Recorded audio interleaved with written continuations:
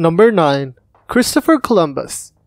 Columbus, by attempting to find a westward route from Europe to Orient, inadvertently discovered the Americas, and thereby had a greater influence on world history than he could possibly have anticipated. His discovery, which inaugurated the age of exploration and colonization in the New World, was one of the critical turning points in history. It opened to the people of Europe 2 new continents for the settlement of their expanding populations and provided a source of mineral wealth and raw materials that altered the economy of Europe. His discovery led to the destruction of the civilizations of the American Indians. In the long run, it also led to the formation of a new set of nations in the Western Hemisphere, vastly different from the Indian nations which had once inhabited the region and greatly affecting the nations of the world. The main outlines of Columbus's story are well known. He was born in Genoa, Italy in 1451. When he grew up, he became a ship's captain and skilled navigator. He eventually became convinced that it was possible to find a practical route to East Asia by sailing due west across the Atlantic Ocean. But he persuaded this idea with great tenacity. Eventually, he persuaded Queen Isabella I of Castile to finance this voyage of his exploration. His ships left Spain on August 3, 1492. Their first stop was at Canary Islands, off the coast of Africa.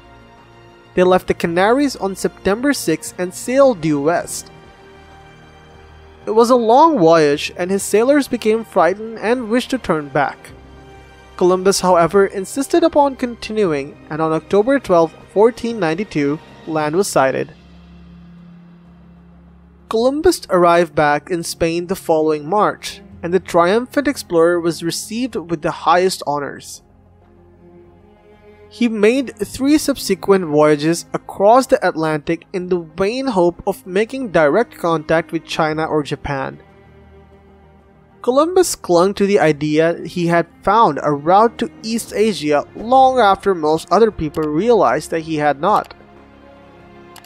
Isabella had promised Columbus that he would become governor of any lands which he discovered. However, he was so unsuccessful as an administrator that he was eventually relieved of his duties and sent back to Spain in chains. There, he was promptly set free. He was never again given an administrative position. However, the common rumor that he died in poverty is without foundation. At the time of his death, in 1506, he was fairly wealthy. It is obvious that Columbus's first trip had revolutionary impact upon European history, and even greater effect on the Americas. The one date that every schoolchild knows is 1492. Still, there are several possible objections to ranking Columbus so high upon this list. One objection is that Columbus was not the first European to discover the New World. Leif Erikson, the Viking sailor, had reached America several centuries before him, and it is possible that several other Europeans crossed the Atlantic in intervals between the Viking and Columbus. Historically, however, Leif Erikson is a relatively unimportant figure. Knowledge of his discoveries never became widespread, nor did they trigger any large changes in either Europe or America. News of Columbus's discoveries, on the other hand, spread very rapidly throughout Europe. Within a few years of his return, and as a direct consequence of his discoveries, many additional expeditions to the New World were made and the conquest and colonization of the new territories began. Like other figures in this book, Columbus is vulnerable to the argument that what he did would have been accomplished even he had never lived. 15th century Europe was already in a ferment, commerce was expanding, and exploration was inevitable. The Portuguese, in fact, had actively been searching for a new route to the Indies for a considerable time before Columbus. It indeed seems probable that America would sooner or later have been discovered by the Europeans. It is even possible that the delay would not have been very great. but subsequent developments would have been quite different if America had originally been discovered in 1510, say by a French or English expedition instead of 1942 by Columbus. In any event, Columbus was the man who actually did discover America. A third possible objection is that even before Columbus's voyages, many 15th century Europeans had already knew the world was round. That theory had been suggested by Greek philosophers many centuries earlier, and the firm endorsement of the hypothesis by Aristotle was enough to cause its acceptance by educated Europeans in the 1400s. However, Columbus is not famous for showing that the earth was round.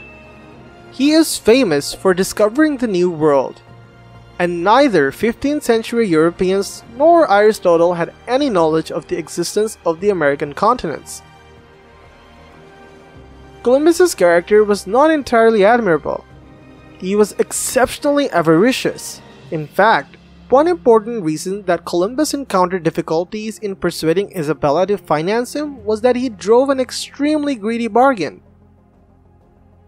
Also, though it may not be fair to judge him by today's ethical standards, he treated the Indians with shocking cruelty. This is not, however, a list of the noblest characters in history, but rather the most influential ones. And by that criterion, Columbus deserves a place near the top of the list. If you like this video and want to watch more videos of this type, feel free to subscribe to our channel for our future updates.